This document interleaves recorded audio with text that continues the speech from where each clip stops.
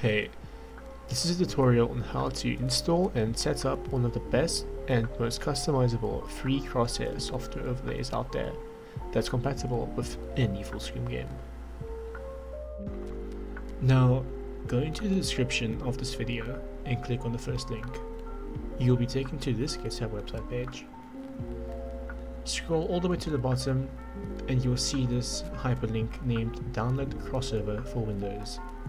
Click on it once and the file should start downloading immediately. Now, once the app has finished downloading, press your Windows button and search crossover. Launch the app and it should appear in the center of your screen like this.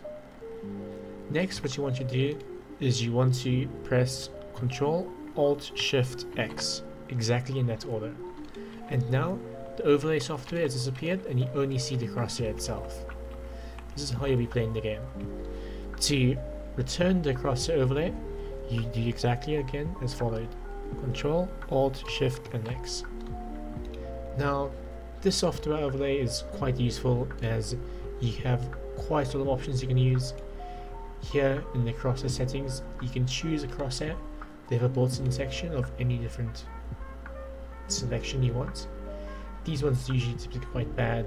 These are just more depending on your taste. I would recommend using these the crosshair broken. These ones are quite good, and also the crosshair symbols. If you're feeling like it, use the dot outline. Whatever is for your preference. For the sake of simplicity, I'll be using the amethyst cross. Now, in the settings as well, you will see you can change the crosshair size and the crosshair opacity.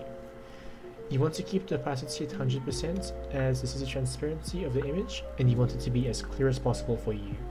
For the size, I would recommend going between, say, 20 and 50, as these should be the most comfortable sizes. You can also use a custom crosshair, but this is more for advanced people if you do have one. The reticle, I would say keep it on cross, dots and no reticle doesn't really make a difference. The color, also a preference. Reticle scale doesn't have much of an impact at all. The other settings are pretty much irrelevant. I wouldn't bother with them unless you're trying to have an exact position you want to position your crosshair. Maybe if using a custom resolution. The crosshair actions also aren't that really useful. This is just for more specific use cases. The keybinds are very important. Here you see the little crosshair in place one that we just used. Ctrl Shift Alt X, remember, in that order. The center crosshair, Ctrl Shift Alt C, which is also useful. And then the show and hide crosshair if you ever want to just turn the crosshair off for any other reason. The change display is for people with multiple monitors. And those are all the, I would say, useful keybinds. The system app settings, just the app size, these are all depending on preference. I would say put the color scheme to dark mode as it just makes the app look better and it will also look better on your monitor. The auto updates, I would say keep all of these on. And then important, this is also quite useful, run app on system start. If you enable this, you can just use the turn crosshair off and on with Ctrl Shift Alt H constantly. And then about also just more information about the app itself. And yeah, there we go. This is my updated guide on what I believe to be the best crosshair software application out there at the moment. It's free and very light, doesn't have any other input latency which I can see. And yeah, I hope you guys enjoy.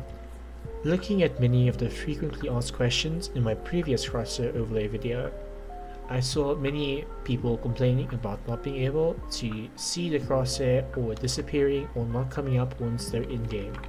So here are some important things to keep in mind.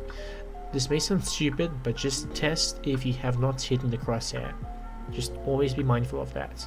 In this case, it's Ctrl, Alt, Shift, and H. There you go, crosshair is back. Also, this is very important, make sure to launch the crosshair overlay only after the game or software that you want to be using is already open. Otherwise, it may not work. Thank you.